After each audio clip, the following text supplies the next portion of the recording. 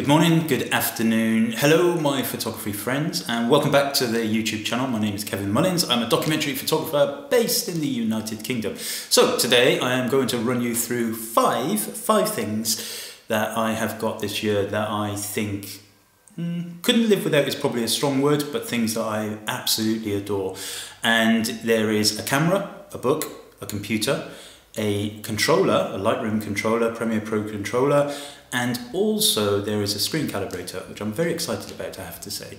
So these five things, I will link to them all below, of course. I am going to run through pretty quickly. It's that time of the year, of course. For those of you that celebrate the holidays, happy Christmas, happy everything else, wherever you are. And the first thing I'm going to talk about is my beloved X100V. So the X100V, of course, is a Fujifilm camera. It's the latest in the lineup from Fujifilm for the fixed lens 23mm compact point and shoot type camera, if you like. I've adored the X100 range ever since it was first released back in 2011, I think. So it's kind of the 10-year anniversary very soon, and Fujifilm UK actually have been doing a really cool competition to win a limited edition. Now this camera is beautiful because it's pocketable, and I'm not going to go into the tech details and all of that kind of stuff because there's plenty of that on the internet. What you have to know about the X100V though is that it's very different to all of the other versions of the camera. And by that I mean the lens. Okay, so the X100, the X100T, the X100S and the X100F, which are the first three variants, X100, X100T, X100S, X100F, 4 variants, this is the V of course, the fifth one, had a fixed lens, 23mm lens that was designed in 2011. It was designed for the original 16 megapixel sensor, and of course now they're up to something like 26 megapixels. And so for the X100F specifically, it was quite soft at certain areas, certainly when it was wide open at f2. So they've redesigned the lens completely on the X100V, and it is marginally just tiny bit bigger. But the actual design itself overall is much better. The lens is sharper, it's quicker. The autofocus is the same as the one you're going to find in the X Pro 3 and the XT3, etc, etc. Not going to be quite as quick as those cameras though, because of the fixed lens itself. But what I love about the camera is obviously the JPEGs that it produces, and I did a video recently actually about all of my favourite JPEGs for the newer range of cameras. I'll link to that above and you can check that out. But the images straight out of the camera are beautiful, and if you're a JPEG shooter and you enjoy JPEGs and you don't enjoy going onto the computer and Lightroom and all that kind of stuff, then this kind of camera is perfect for you. Now this is the first of the breed, if you like, that has a flip out screen. So it has a really nifty actually tilt screen on the back that when it closes it's very flush. You can hardly see it. You just can't see it at all. It's totally flush with the camera.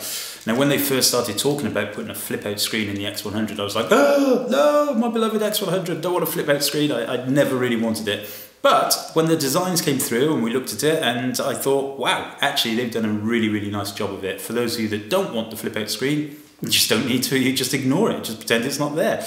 The other thing about the X100V that I really like now is the 4K video capabilities. Again, the same capabilities that you can find in the XT3, X Pro 3, XT3. Now the 4K film is not going to be quite the same in terms of the length of time you can film and other kind of core features, but it produces pretty nice stuff actually. I created, I'm not going to show it today, but I will show it perhaps in my next video. I created a 1-minute horror film for the kids. They were tasked with making a promo film for a movie, and we did it, and it's quite spooky really, but I'll share that another time. And that was all done on the X100V. So yeah, X100V is my camera of the year, if you like, for myself. I love it. I prefer the black version. There is a silver version available as well. Next thing I'm going to talk to you about is a book. Now, this is a book called We Are Like Air by Xyza Cruz Bacani. And Xyza Cruz Bacani she's a fellow Fujifilm ambassador.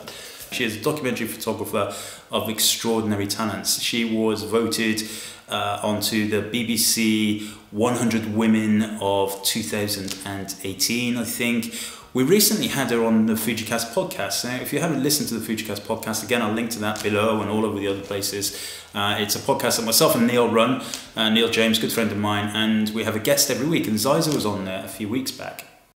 So my book, We Are Like Air, it's a very personal book. It's about my family. It's about the story of my mother and migrant workers in Hong Kong. So we are a family of migrant workers. My father, me, my mom, my brother, almost everyone in the family is a migrant worker.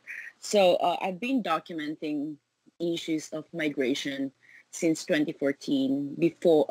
Before I became a full-time photographer, I was working as a nanny in Hong Kong for almost a decade, and then I was already I was already photographing street photography since 2009, but then I decided to shift into documentary photography when I've learned that I actually have a story to tell. It really is a beautiful book, and I think it's one of those books that I sit down and I'll show my daughter and I'll explain, you know what, the world is different in different places, for good, for bad, for whatever reason, it's different.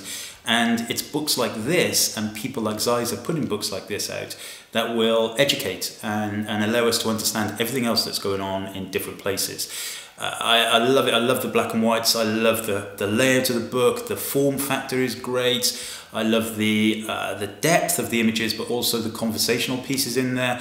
There's kind of handwritten notes, and it really is a beautiful book. Definitely one for your bookshelf. Xyza Cruz Bacani, We Are Like Air. Beautiful, beautiful.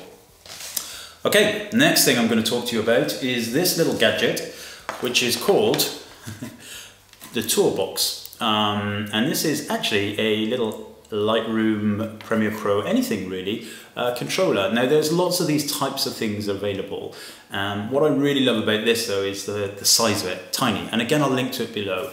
And it's totally customizable. You simply download the software and you can configure it to do whatever you want. So I mostly use it with my laptop, and I'm using it for Lightroom and for Premiere Pro editing, and it does speed things up quite a lot. So for Lightroom, I like to use it for toggling between exposure, brightness, darks, blacks. I've got one button set to show me the before and after of an image. It's really cool actually, really nice little piece of software and hardware. Feels good, it's kind of premium to the touch, but it's not huge, it's not a big old thing. So actually this goes in my camera bag with my laptop, and I take it with me when I go home from the studio and all those other things. Just pull it out, USB, and boom, away you go. Really, really nice piece of tech, like that a lot. Next thing on the list is, well actually let's do the computer next. So the computer that I bought way back in the beginning of the year, laptop, when the lockdown happened, I knew that I would have to start working from home a lot, and I've got a big old unit of a PC in the studio, and my wife was like, oh, I don't really want that in the living room. So I invested in a new laptop, which was the Dell XPS15 2020 edition, and I have to say, hands down, I have to say that it has been phenomenal. Now, some people, again, I've done a video review of this actual computer, so you can check that out. I'll link to that above as well. Some people have had slight issues with the trackpad, I think, but I've had no issues at all, none whatsoever. The screen is beautiful. Everything about this computer is really, really functional. Now, I did top it out. I've got a very high spec one. It's got 64 gig of RAM and it's got 1 terabyte SSD. My entire business can run on this for sure. I can do all my editing, my Premiere Pro editing, I can do my Lightroom editing, I can do my business, everything is on here. It's all very cool. Now the 1 terabyte SSD, you know, it's not going to be enough to store all of my images on. Most of that will just sit on Dropbox and I'll just kind of sync it through the cloud. It's a really, really beautiful machine to use. It looks nice. And of course, the main thing about this laptop, the selling point, I suppose, apart from the functionality, is the edge-to-edge screen. It is a 15-inch screen, but in a 13.5-inch body size, I suppose. The bezels are pretty much impossible. You just don't see them. The screen is superb. It's a 4K screen. And the audio is amazing if you're into audio. And I never really watched things like Netflix or anything on laptops before. I just, you know, can plug in headphones and all that kind of stuff. But of course, as we spent more time at home during the year, I was watching a little bit more on this, and you know, the audio out of it is superb. The keyboard's amazing, the trackpad is huge, and I honestly cannot fault it. I suppose the only thing really that some people might have a little bit of a qualm about is that there's no legacy USB support. It's USB-C, Thunderbolt, and there's 3 or 4, and they're all power charging ports. So yeah, a really cool piece of technology. I love this laptop, very nice indeed. Battery life is great, performance is great. Everything's good about that. Okay, and the final thing I'm going to talk to you about, on the fifth thing of my gadgets and gear that I've loved this year, is this little fella. Now this is called a Spyder X-Rite. It's from X-Rite, Datacolor Spyder X. Now, I actually have, my main screen in the studio is a BenQ 32-inch, and it's got hardware calibration. So I typically use the Datacolor, the Spyder Pro system for that. However, this little thing, what I like about this is that it's designed to be rapid, okay? And you will know if you've ever done any calibration on your screens that it's all numbers and white points and this and that and everything, and you can fall into a coma watching the videos on calibration on YouTube, one of which I did. If you want to check that out, don't need to fall into a coma watching that. This one is cool though. It's literally plug and play. You plug it in, you download the software. I use this again on the laptop typically. So again, it's nice and small. It sits in my camera bag along with the TourBox, and I just take it with me everywhere. It reminds me once a month to recalibrate my computer, and away we go. It's lightweight. It's pretty bright white kind of thing. You know, design-wise, it's not the sexiest of things in the world, but it does the job. It's got a nice little lens cap on the back, so you kind of plug that in and it just sits in the bag. It's got a weighted cable at the back, so you can pull it and tether it accordingly. You know, those of you who've been doing calibration for a while will remember the old days when you used to have to kind of use rulers and things to hold up the calibration device. So that's all dealt with. Yeah, and again, I'll link to this below. It's cheaper than the high-end calibration tools. This is something you might want to use on a laptop or on a screen that's not specifically dedicated for your high-end editing. If your screen has hardware calibration, you want to use the hardware calibration built into it. But yeah, it's nice. So there are the five. Total will be a short video today.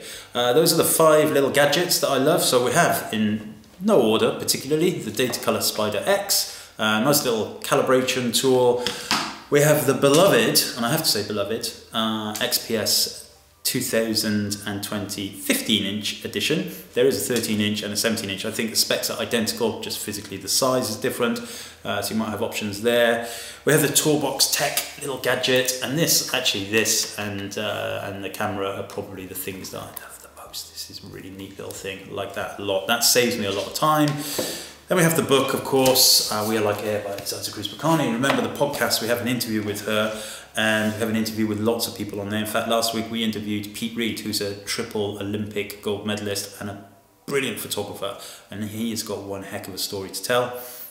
And of course, my camera of choice this year, I think, has to be the X100V. Now, of course, I'm not just saying that because I'm a Fujifilm ambassador. I have been personally involved with the X100 range for a long time, including elements of design and options and various things like that. And it's just, they've taken something that I think is pretty perfect and made it even more perfect. And again, on the FujiCast, we had Masa-san, who is the designer, the physical designer of the camera. He was interviewed on there as well, so do check that episode out if you are interested in listening to him discuss how his mind works when he's designing cameras and such. Okay, my friends, that's it. I will hopefully get another video out before the main holiday period starts. For those of you that celebrate it, have a very happy Christmas if I don't see you before, and a great New Year. And hey, let's hope that 2021 is a damn sight better than 2020. See you next time.